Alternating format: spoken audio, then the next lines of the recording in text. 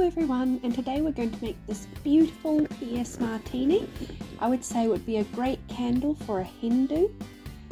So here is what you will need. If you can find a workaround these things, then feel free. So step one is melting some wax. So this is going to be for the main section of your martini glass, so you need enough to fill that up. And while I'm waiting for that to melt, I'm going to wick my martini glass, and I've just got a bit of cardboard here and I've punched a hole in it to help center the wick. As you can see, it is one that I've used before. I think there's no point in throwing something out.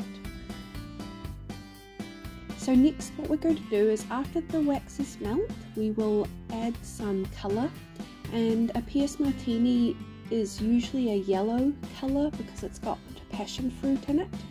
And I'm also going to be adding the scent, and this scent is going to be Tutti Frutti from Mystic Moments, and I just think that it reminds me a lot of this cocktail when I smell it.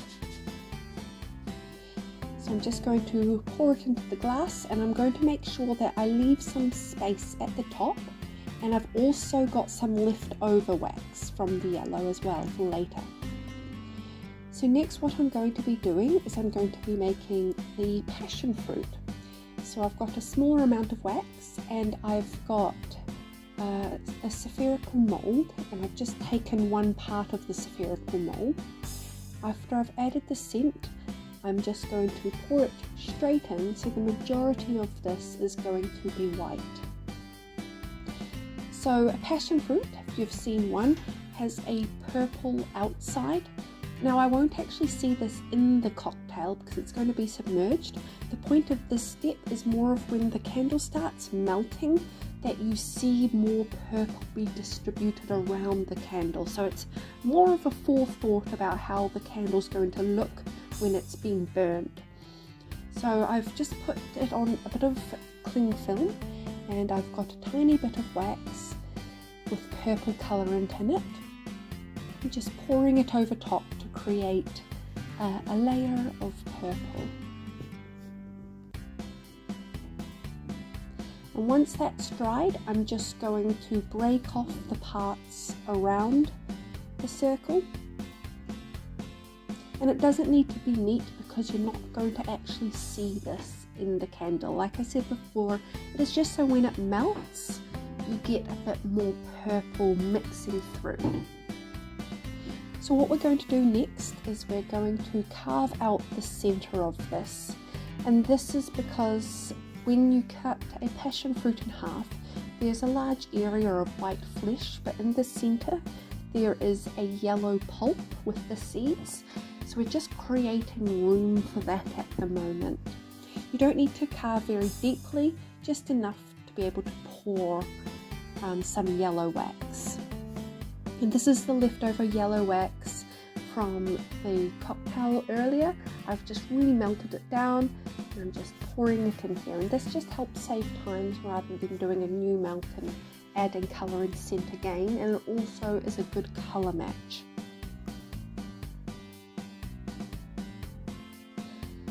And this is actually a little bit unbalanced, so I'm just using the spoon here just to stop it from rolling so the wax doesn't drip. So what I'm doing next is I'm just adding some detail, but first I've just got a toothpick and I'm cleaning it up. So I'm just getting rid of any rough edges along the yellow circle. I'm also using the side of the toothpick just to make the whole thing a little bit more rounded and uniform in shape, because it got a little bit lumpy when I poured the purple over top of it.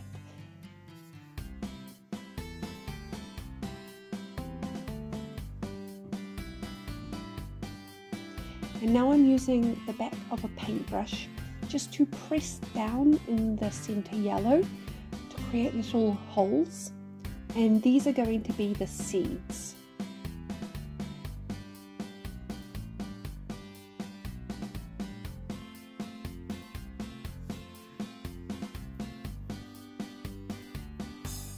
And now with some mica powder, I'm just dusting on in the holes, and this is more of just shading at this stage, because later I'm going to go over it with a more vibrant purple.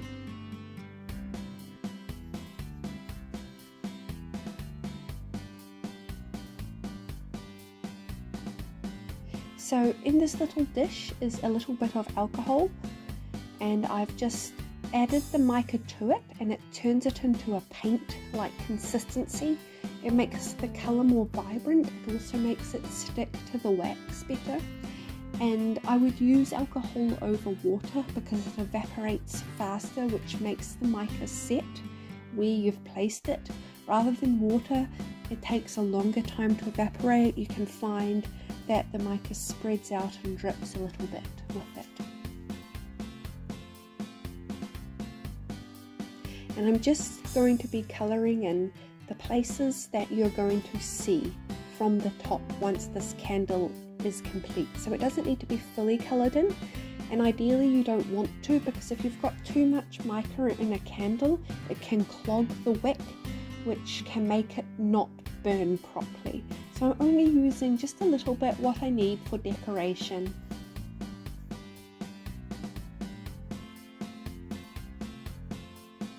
And now what I'm doing is I'm just sort of smudging some of the excess mica around a little bit, one to clean up the edges around the holes, but also to add a slight purple hint to the white, so it's not a bright white. And now we get to finish everything up. So I've just melted some wax, and I'm not going to add any colour, I'm only going to add some scent to it. And then I'm just going to top up the martini glass after it's stirred in.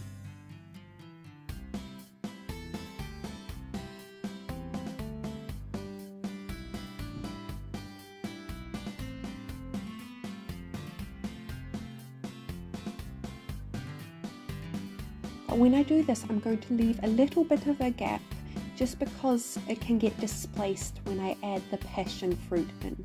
So I'm just carefully putting the passion fruit in, and since there's a little bit more of a gap, I'm just going to top it up ever so slightly, just to make the wax hit the rim of the glass.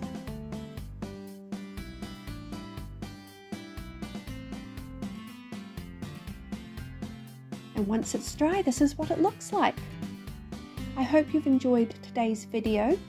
It was quite fun, and I'm sure that you will enjoy making it too. Please let me know what you would like to see next. And we're on Instagram, Pinterest, Facebook, TikTok. You can find us anywhere.